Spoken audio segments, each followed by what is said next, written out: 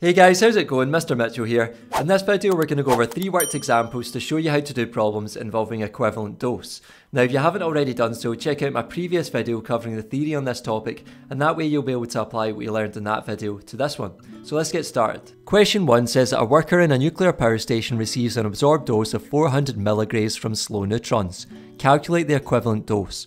Well, writing down what we know from the question, we're trying to find H. We know the absorbed dose D is 400 milligrays, but we have to convert that into grays first, so this becomes 400 times 10 to the minus 3 grays. And we're also told in the question that we're dealing with slow neutrons. So what we have to do is look at the table of radiation weighting factors on the datasheet, and from the datasheet we should be able to see that slow neutrons has a radiation weighting factor of 3.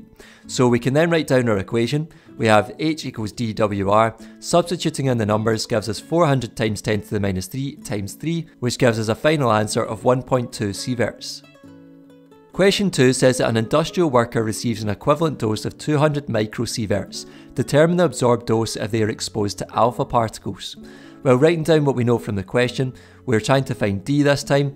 We know that H is 200 microsieverts, and we need to rewrite that in sieverts, so this becomes 200 times 10 to the minus 6 sieverts. And lastly, we're told that we're dealing with alpha particles in this question, so again, just like in question 1, we need to look at the datasheet, and we should find that the radiation weighting factor for alpha particles is 20. So writing down our equation, we have H equals dWr. Rearranging for D, we can divide both sides by Wr, so we get D equals H over Wr. Substituting in the numbers gives us 200 times 10 to the minus 6 divided by 20, and if you put that into your calculator, you should get an answer of 1 times 10 to the minus 5 grays. Lastly, question 3 says that a radioactive source emits radiation which is absorbed by a person of 100 kilograms.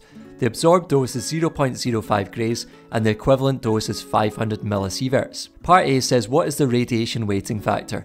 Well, writing down what we know from the question, we're trying to find Wr.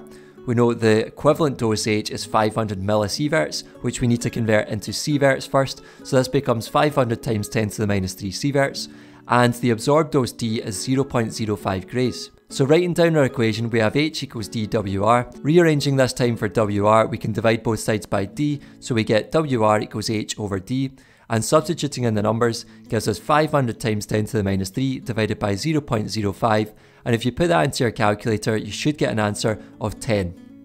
Part B says which type of radiation is involved here. Well, because we now know its radiation weighting factor, we can now just go to the table of radiation weighting factors on the datasheet, just like we did in questions 1 and 2, and we should see from the datasheet that the radiation weighting factor of 10 is given for fast neutrons.